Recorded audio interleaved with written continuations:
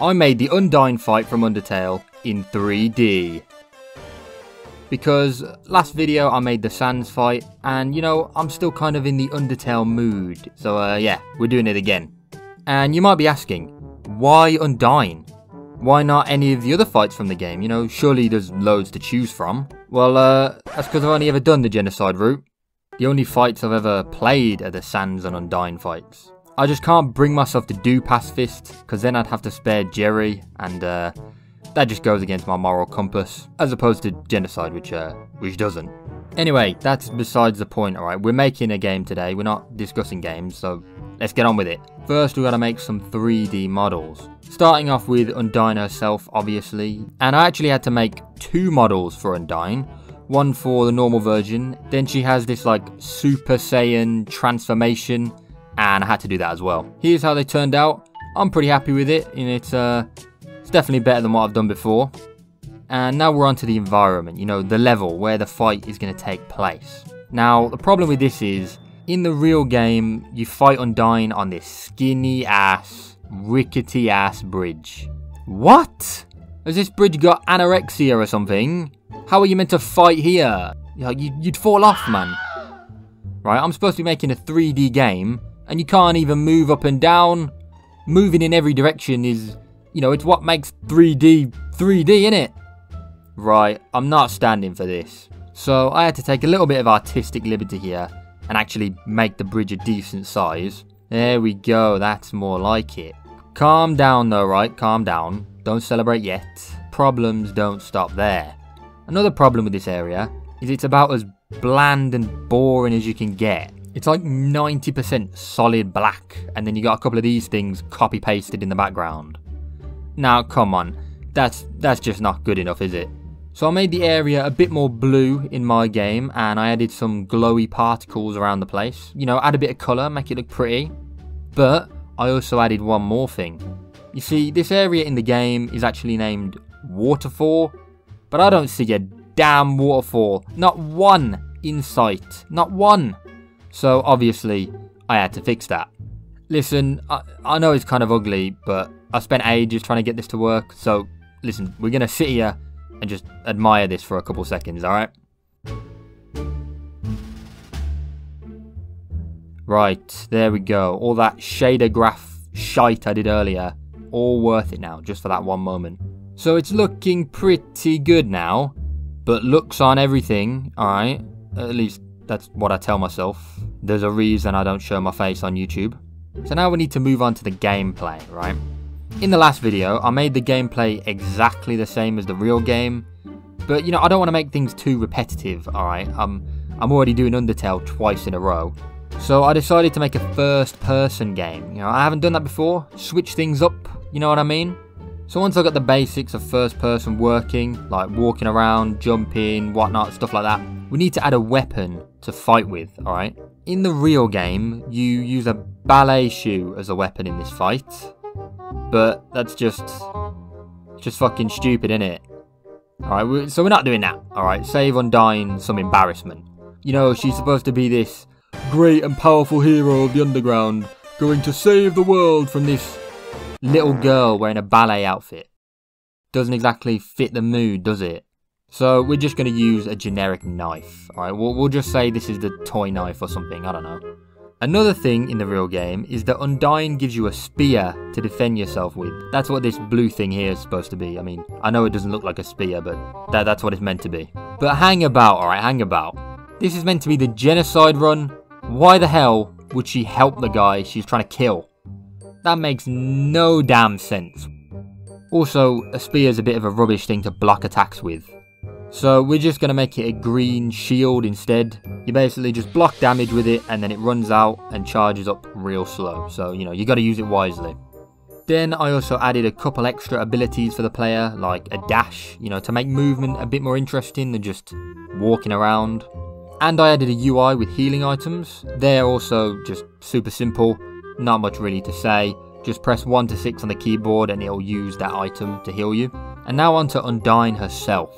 I quickly realised that if I just had her stand around in one spot, you can kind of just spam hit her until she dies. And I mean, there's this whole ass arena to move around in, you know. If she just stands still all the time, all that space will be just wasted. There's no point of it. We might as well be fighting on that little skinny bridge from earlier.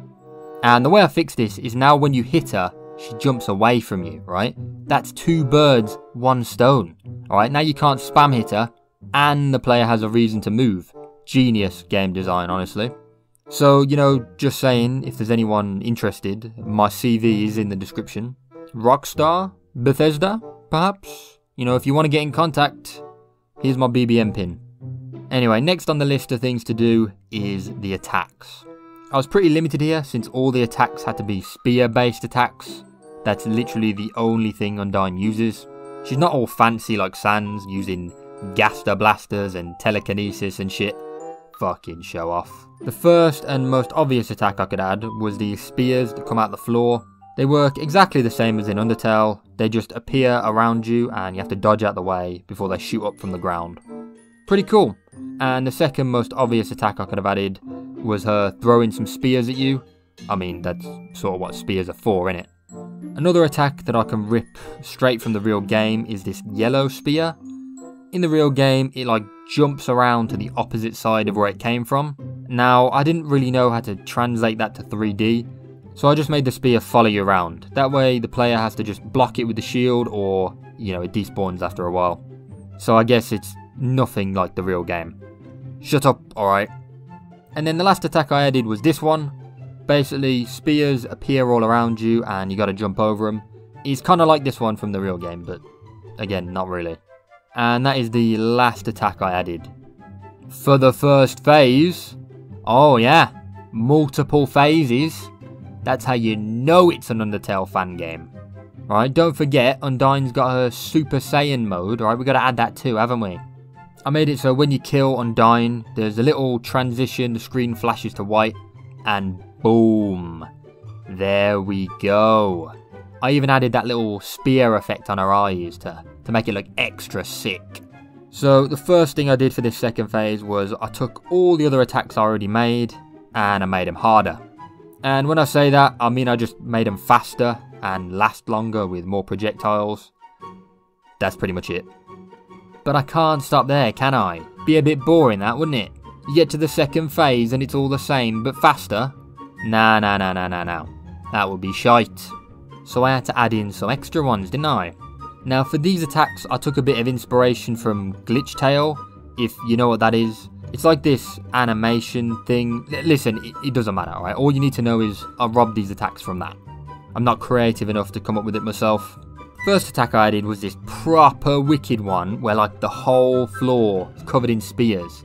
Mental that one is. Once I saw that, you know I had to add it to my game. Now, that one was pretty sick, I won't lie. But this next one, this next one's better. You ready for this one? You ready? Boom. Look at that. Is this attack fair? Like, at all? No. Is it cool as fuck? Yes. And there we go. That is everything. Now, all that's left is to put it all together. And you know I love my montages.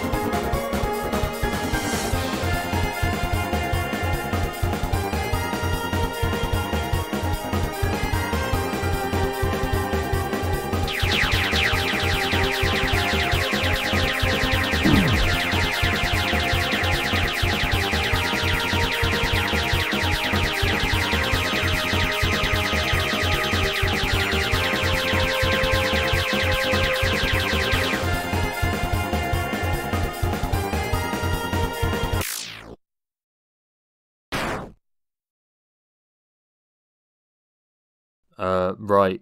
Don't really know what to say now. Video's over. Go home. Oh, actually, well, hang on, not yet. Subscribe first. You done it? You subscribed? Alright, cool. On your bike then.